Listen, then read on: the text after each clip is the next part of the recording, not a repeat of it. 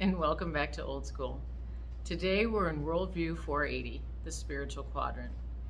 And this past week I've gotten some news that has really kind of brought me back to the foundations of how I maintain my spiritual health.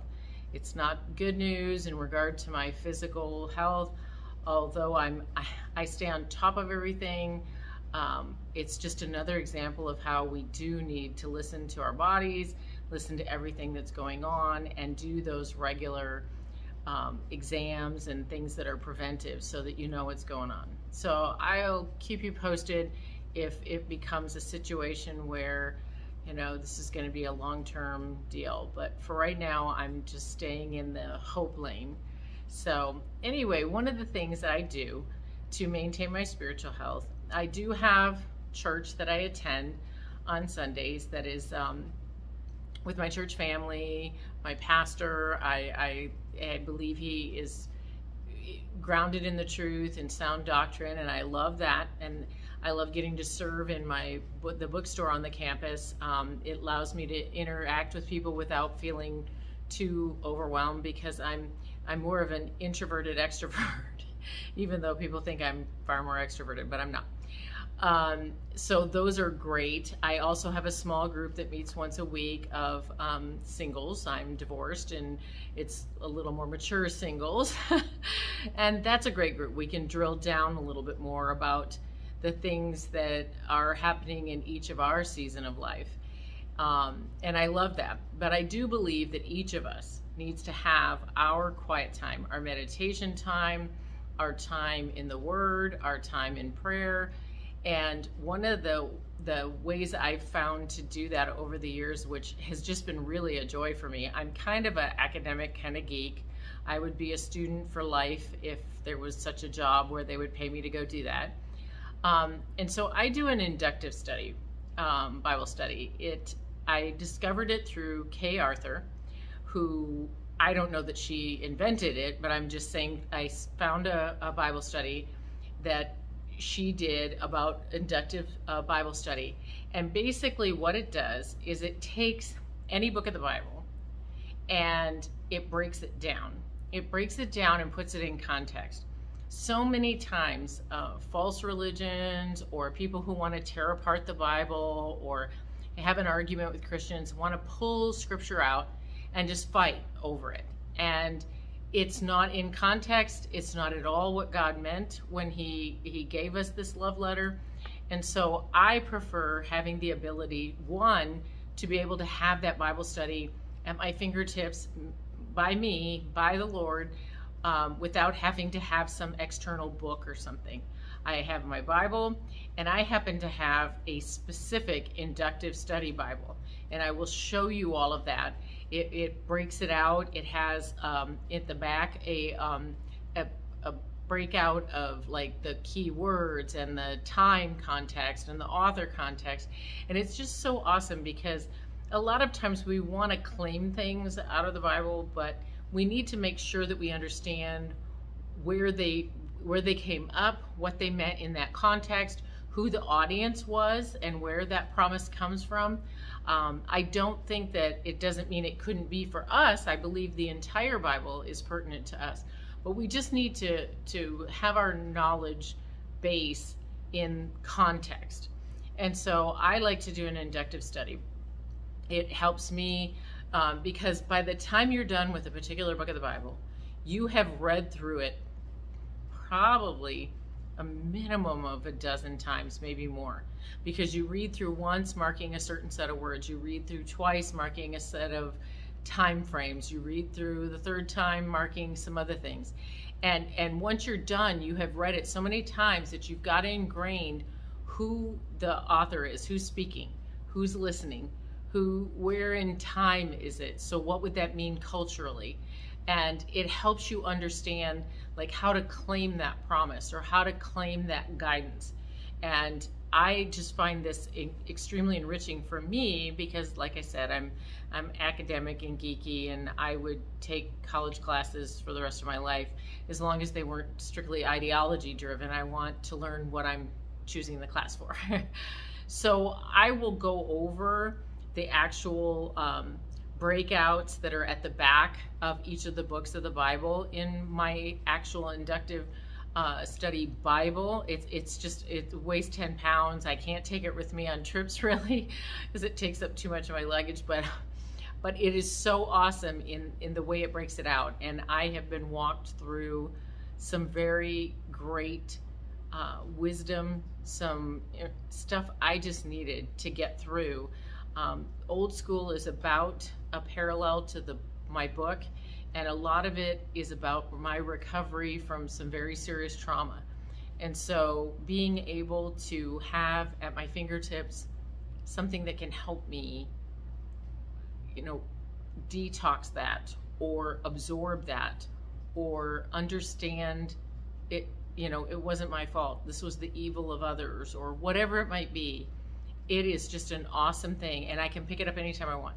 If I finish a book and I'm going on a trip or something, I can open even an app, a Bible app, and know how to go through any given book the way I would want to for an inductive study. Because once you get the rhythm of it down pat, you know how you're going to walk through each of those. So you can do your own thing. You don't need, I love Bible studies from some of my favorite authors, Lisa Turkhurst, Beth Moore. I love some of the stuff from Bob Goff. But being able to just have your straight time with the Lord, that's what he went to the cross for, to tear the veil. We do not need any earthly human to get in between us and our time with Jesus. And so for me, being able to have a study where he is specifically talking to me at my season is fabulous. And that keeps my spiritual health thriving. Unfortunately, sometimes when we do end up in a small group or we do end up in a Bible study, people who have some stuff, and you want to show them grace and you want to show them mercy, but they want to not be happy with your situation too. So just being able to kind of pair off everybody else's opinion and sit with the Lord and his purpose and his will and his time for you is an incredible way to do a study. And that is my favorite way to do a study.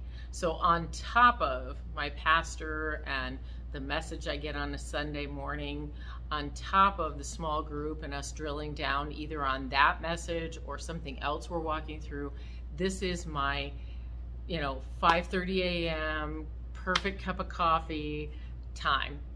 And I think you'll find it really advantageous because it does allow it to be just a flow for you. You don't feel constricted. You don't feel guilty if you didn't make it through a lesson before everybody's going to talk about it. It's solely just you and your time. And it's really kind of funny because sometimes when I miss a morning, I get up late or whatever it might be that just rushes me out the door. I shouldn't let it do that, but I do on occasion. It's funny how even the next day when I come back in, and it was the previous day's session, but it's pertinent to today. What I get, the context, the word from God is pertinent to today. So before the beginning of time, he knew I was going to miss that day. He knows when I'm going to be with him and how it's going to roll. And it's just perfect.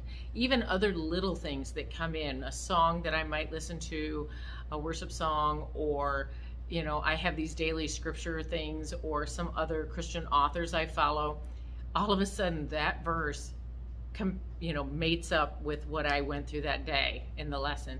And it's not abnormal. It's a divine appointment. Those things all work together for me to make sure I get it. And the Lord and I have dispensed with subtlety.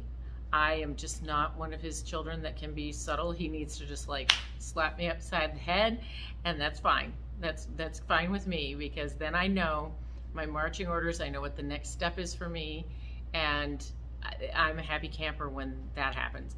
I can't know too many steps down the line because I'll screw it up.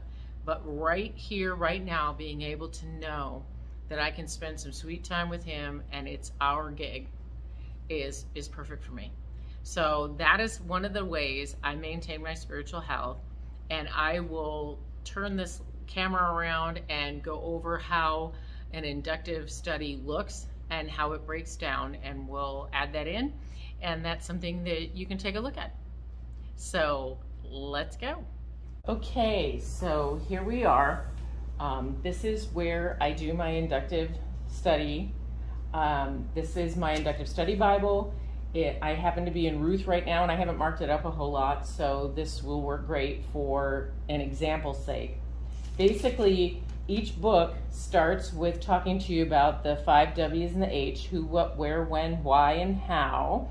And you kind of go through, and you end up reading through it about a dozen times, and you're marking the who's and the what's and the where's and the why's and the how's, so that you can bring yourself to a place where you've read it through so many times that you understand the culture, the setting in time, the author, the audience, everything that has to do with a specific book. And you don't have to be a theologian. You just have to be somebody who can do a little reading comprehension. It's not overly, it's not in Latin, it's not in Hebrew, it's not in Aramaic, it's in a translation. And so you can gather from it what the intended lesson or learning or direction might be. And I absolutely love this. I end up, like I said, going through it about a dozen times. This book happens to be really short. Ruth is only 4 chapters. There's like comments on the margins in regard to genealogy, various things like that. And then here is Ruth at a glance. Well, it's the same with every single book. Samuel at a glance, Genesis at a glance. And you get to come back here and you put the author, the date and time, that where in history this fell, the purpose of this particular book, which you're gonna come to that in a culmination, the key words, then the chapter themes, and you get a little more meaty room to talk about, what they're each trying to bring out. And so all of it comes to a place where you get a little more meat, but you get it personally. You get it from your own time in the Word with the Lord, as opposed to some exterior book or anybody else's opinion. And I'm not saying that a pastor and the sermon on Sunday or whenever you go to service or your small group, I'm not saying that any of those are a bad thing. Those things are awesome. But this, for me, for my personal quiet time and getting to have some drill down, here are the promises of God, here's what He has for me and my purpose, is fabulous. And you can do this anytime, anywhere, with any one of the 66 books of the Bible, and just really get yourself into the actual time and culture. I took a trip to Greece and Israel with my daughter for her high school graduation, and got to be in so many of the places that are in each of these books that it just made it so fabulous and brought it so to life for me. So being able to drill down and know what's going on in that particular time in the culture, who the author is, who's king, who's in politics, who's in leadership at the time things are going on, all of it just creates a fabulous environment for you to hear the lesson, hear the story, and be able to do this anytime, anywhere. Even if you have to go on an app and you're traveling somewhere, you can plug in those notes, and then when you get back home and get to your 10-pound Bible, you can put the information in. So this is one of the core things for me, for my spiritual health, when I just need to sit back, go through some stuff, and then allow the Lord to talk with me. Prayer and interaction with my Lord and King has to do with the conversation. I sit down, talk with Him about what I'm going to go through, and then I hear from Him as I'm going through it. And all of that together just gives me a peace, gives me a joy, gives me an understanding of where my purpose and His will is for me. And I just can't say enough about it. It is the core. I do have many other things I do for my spiritual health, but this is like the pillar. This is the foundation, the cornerstone for me. And I hope you enjoy that. If you would like me to send you a link in regard to this particular type of study, I'd be more than happy to do that. Just place a comment down below under this video. If you like this and you like what you're seeing and hearing on my channel, if you hit like, subscribe, you can hit the bell, but if you don't like notifications, I understand. But this is all progressing for my book and for publication and for a platform. And so I would just appreciate any feedback you give me so I know what I need to do going forward or what I maybe need to tweak so that this stays engaging for all of you. And I really thank you for being here again, and class dismissed.